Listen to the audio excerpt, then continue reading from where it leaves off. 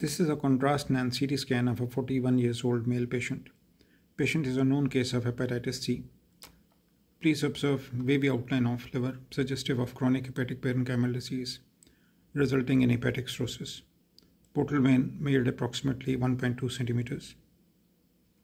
Now please see this mass lesion lying in the lower part of right lobe of liver.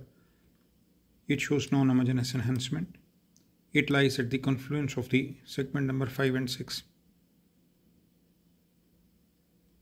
So patient is a known case of hepatitis C, and this is hepatocellular carcinoma.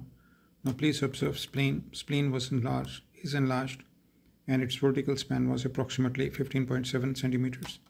There is evidence of portal hypertension. Dilated blood vessels are present along the curvatures of stomach. Now, these are the horseshoe kidneys. Now, this is right kidney here.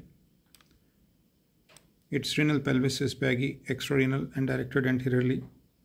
This is left kidney. Its renal pelvis is also directed anteriorly. It is extrarenal and baggy. Now, this is the isthmus connecting lower poles of both the kidneys.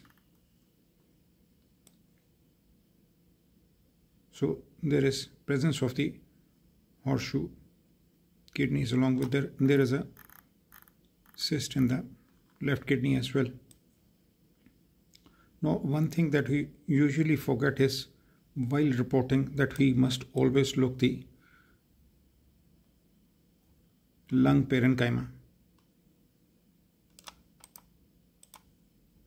Now please observe multiple small nodular soft tissue density shadows in both the lungs, like this one here, this one. Some of them are intrapulmonary while others are peripherally located. Some of these are pleural based and subpleural in locations, like this one here.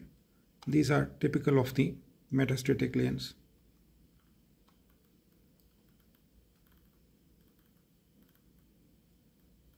Multiple intrapulmonary nodules are present,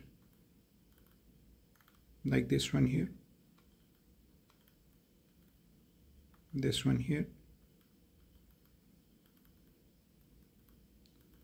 So whensoever looking upon any intra-abdominal malignancy while reporting CT scan, since lower part of the chest has already been scanned, one must always look for any metastatic lesion in the lungs.